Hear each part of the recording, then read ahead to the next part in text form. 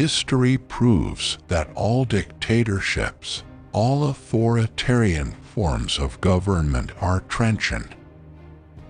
Only democratic systems are not trenchant. Whatever the shortcomings, mankind has not devised anything superior. Anyone who doesn't regret the passing of the Soviet Union has no heart. Anyone who wants it restored has no brains. Russia is a part of European culture. Therefore, it is with difficulty that I imagine NATO as an enemy. Nobody and nothing will stop Russia on the road to strengthening democracy and ensuring human rights and freedoms. Our aims are absolutely clear. They are a high living standard in the country and a secure, free and comfortable life. The path towards a free society has not been simple. There are tragic and glorious pages in our history. To pay more is the easy way. In fact, the solution possibilities to the problem are many. You must obey the law, always, not only when they grab you by your special place. Terrorism has once again shown it is prepared deliberately to stop at nothing in creating human victims. An end must be put to this. As never before, it is vital to unite forces of the entire world community against terror. Russia does not have in its possession any trustworthy data that supports the existence of nuclear weapons or any weapons of mass destruction in Iraq, and we have not received any such information from our partners as yet. I see that not everyone in the West has understood that the Soviet Union has disappeared from the political map of the world, and that a new country has emerged with new humanist and ideological principles at the foundation of its existence. Whoever does not miss the Soviet Union has no heart. Whoever wants it back has no brain.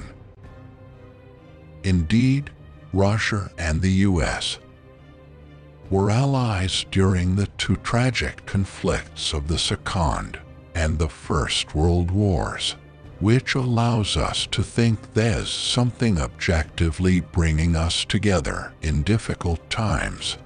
And I believe, it has to do with geopolitical interests, and also has a moral component. I believe that the presidential term should be limited. Stalin is the most popular figure in all of Russia. If one looks at the map of the world, it's difficult to find Iraq, and one would think it rather easy to subdue such a small country. Stalinism is linked with a cult of personality and massive violations of the law, with repression and camps. There is nothing like that in Russia, and, I hope, will never again be. I'm sure corruption in Chechnya is minimal. Our society, including the liberals, must understand that there must be order. I am the wealthiest man, not just in Europe, but in the whole world. I collect emotions. I am wealthy in that the people of Russia have twice entrusted me with the leadership of a great nation such as Russia. I believe that is my greatest wealth. For Russia, there is not and there may not be another political option but democracy. However, Russian democracy is not at all the realization of standards imposed on us from outside. The United Nations founders understood that decisions affecting war and peace should happen only by consensus, and with America's consent, the veto by Security Council permanent members was enshrined in the United Nations Charter. The profound wisdom of this has underpinned the stability of international relations for decades. We need to use the United Nations Security Council and believe that preserving law and order in today's complex and turbulent world is one of the few ways to keep international relations from sliding into chaos. The law is still the law, and we must follow it whether we like it or not. Chechnya is part and parcel of the Russian Federation. In 1995, Russia virtually gave Chechnya de facto statehood and independence, even though, de jure, it didn't recognize Chechnya as an independent state. And I would like to emphasize strongly that Russia withdrew all of its troops. We moved the prosecutors. We moved all the police, dismantled all the courts. Completely, 100%. I go to the gym, I swim daily, and from time to time I meet with friends and do extracurricular stuff. Economic activity is moving from the Atlantic Ocean to the Pacific Ocean. Russia has a certain natural advantage because it also borders the Pacific Ocean. It's a historical phenomenon that into 50 years, a nation could move from a colony into the most prosperous nation of the world and the leader of the world. It is indeed an achievement, a tribute to the talent of the American nation, the American people, and an optimal political and economic system. I was brought up in a very ordinary family, in fact, a worker's family. Both my father and mother were ordinary citizens. Russia needs a strong state power and must have it.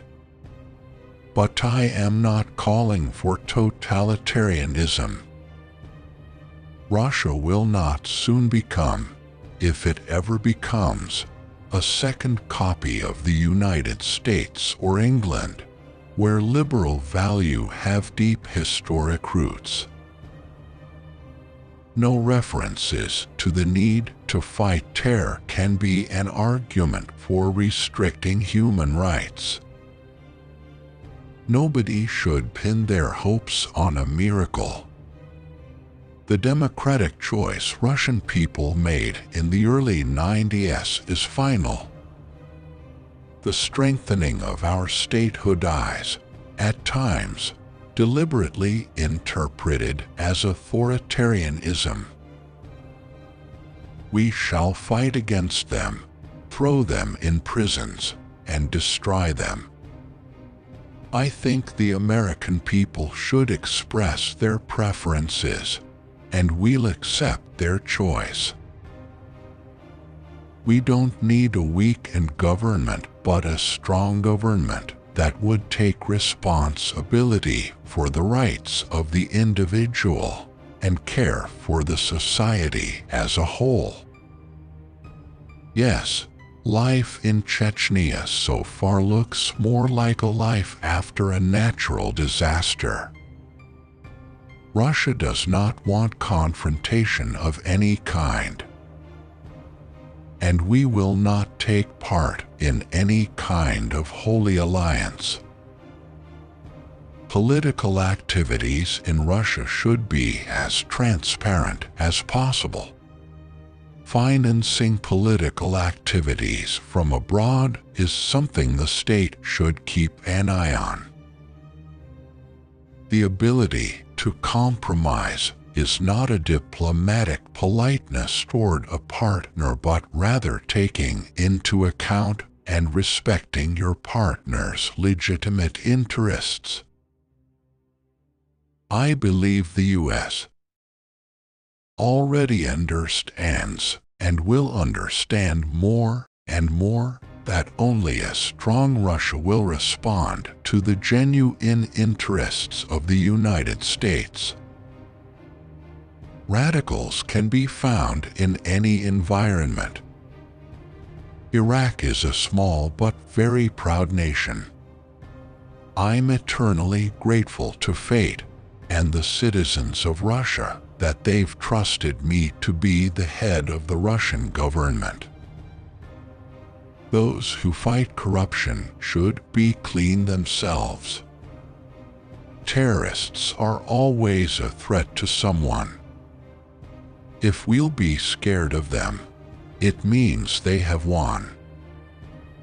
How can a bureaucrat or a politician be trusted if he says loud words for the sake of Russia's good while trying to take his funds, his money abroad? President Obama hasn't been elected by the American people in order to be pleasant to Russia. No one wants the United Nations to suffer the fate of the League of Nations, which collapsed because it lacked real leverage. This is possible if influential countries bypass the United Nations and take military action without Security Council authorization. No one doubts that poison gas was used in Syria, but there is every reason to believe it was used, not by the Syrian army, but by opposition forces to provoke intervention by their powerful foreign patrons, who would be siding with the fundamentalists. The Chechnya problem is a centuries-old problem. The thing is that today, fundamentalists and terrorists are exploiting those centuries-old problems to accomplish their own objectives that have nothing to do whatsoever with the interests of Chechnya. I love the Russian classics very much, the Russian classical literature. But I also read modern literature.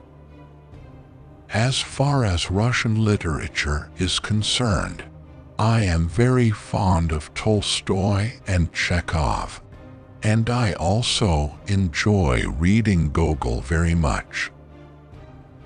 I would prefer to abandon the terminology of the past. Superpower is something which we used during the Cold War time. Why use it now? Russia is opposed to the proliferation of mass destruction weapons, including nuclear weapons, and in this context we call upon our Iranian friends to abandon the uranium enrichment program. I think every person should have some faith inside him, in his heart. What matters is not an external display of this faith, but the inner state of the soul. I read papers, try to watch news programs on television, but, as a rule, record it. During the day I have no time for that, so I watch something taped. As for the newspapers, I try to get through them every day. Additionally, of course, I look through news bulletins. My English is very bad. Journalism, as concerns collecting information, differs little if at all from intelligence work. In my judgment, a journalist's job is very interesting